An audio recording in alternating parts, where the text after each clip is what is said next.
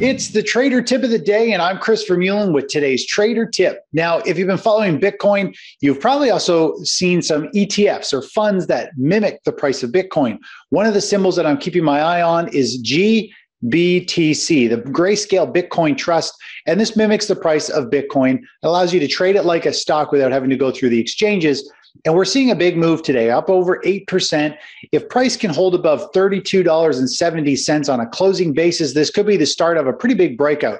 I think it could pop and run 16% very quickly, potentially 26% over the next week or two as it breaks out of this multi-month basing formation. So that's something to keep your eye on going forward here. We've got Bitcoin a little disconnected from the stock market, so it's nice to step away from that market and try to take advantage of something else. Anyways, I'm Chris Vermeulen from the technicaltraders.com, and that's your trader tip. Go to businessfirstam.com for where to see our show on TV.